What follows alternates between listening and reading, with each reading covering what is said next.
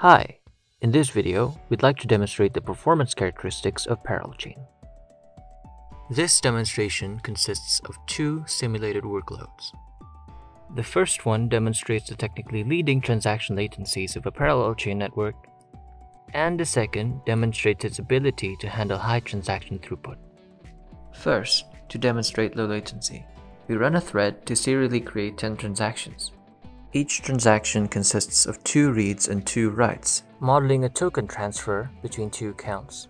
ParallelChain achieves a 3 millisecond average latency, much faster than some competing blockchains that need to wait for a certain number of transactions to be received in order to package them into a complete block. Next, we have 10 threads running in parallel, each invoking 10 of the same transactions for 100 transactions in total, each between different accounts. Again, ParallelChain achieves a 3 millisecond average latency for each of the transactions. This demonstrates that ParallelChain's low latency deteriorates only minimally under load.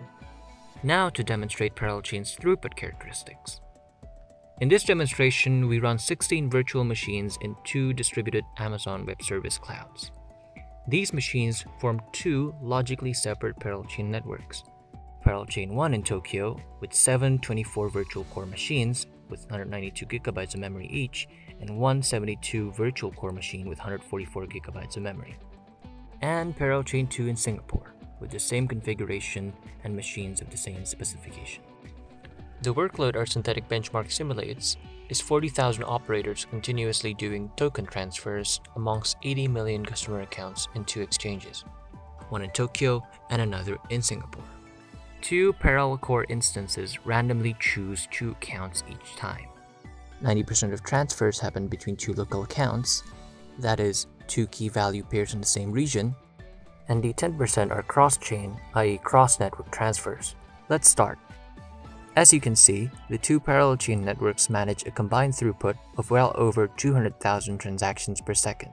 That amounts to over 400,000 reads and 400,000 writes every second. This level of performance is maintained through the entire duration of the demonstration. One point to note. Of course, performance is a function of how much computing hardware is available to an application. The technical achievement of ParallelChain is that it manages to perform and scale well no matter how simple or how over the top your network cluster is, without requiring bulk semiconductor for write-back caching, resulting in low costs.